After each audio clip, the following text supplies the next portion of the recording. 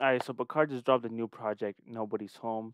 I'm just gonna give you guys my quick thoughts about this project since I did fairly much enjoy this project. It's actually one of my favorites of this year so far.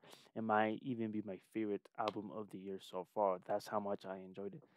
If you're not familiar with Bakar, his sound is almost the same as Dominic Fike. If you guys are a fan of Dominic Fike, then I'm pretty sure you'll be a fan of Bakar as well. I discovered Bakar, I think it was last year or in 2020. Um, I discovered him through his EP, Will You Be My Yellow, which I did enjoy.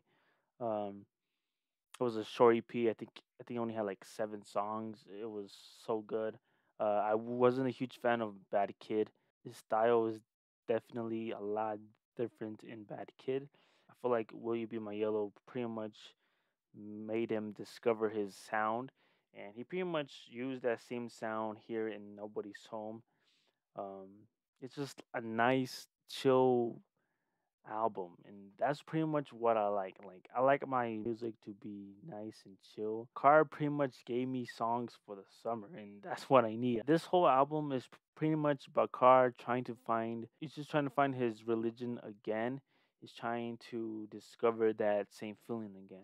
I mean, the title of the album pretty much says it all. Nobody's home, but Car is trying to find his home. He's trying to find who he is and trying to build a way back to his home. My favorite songs on here have to be NW3, Build Me Away, Free, Noun, You the Nation, The Mission, and Alone Again. I think those are my favorite songs of the album. Also, pretty much like every single track except for two, and that is GP. And I forgot what the other one was called. But yeah, I pretty much did enjoy this. I just wanted to make this quick little review just to let you guys know that hey, Bakar dropped a new project. I see nobody talking about it. So yeah, this is an album that definitely will come back to again and again and again. It's one of my favorites. Definitely, possibly, might be my favorite. It's either this or Saba, um, or The Weekend. I feel like those three are probably my top three favorite projects of the year so far. Now, is it worth to buy it on vinyl, CD, or is it just worth it to just stream it? I feel like this project is definitely a project that you should buy on both vinyl and CD. I did cop the vinyl that should be coming in pretty soon. It's shipped. So when I get the vinyl, I'll obviously do a vinyl unboxing. So stay tuned for that. If I have to give it a score, 1 out of 10. This album, I was gonna say 8.5 out of 10, but I think I'm gonna settle for 8 out of 10. I feel like that's just a perfect score. Maybe down the line, I'll give it a 8.5. The more and more I listen to it, the more and more I will like it for sure. Expect it to be my top 10 albums of the year. I'll be surprised if it doesn't make it. Make sure to go ahead and check out this project, Nobody's Home by Bakar. And yeah, that will be it for today. Like the video, subscribe if you guys haven't done so already, and see you next time. Alright, so it's been a couple of days and I finally got the vinyl in the mail.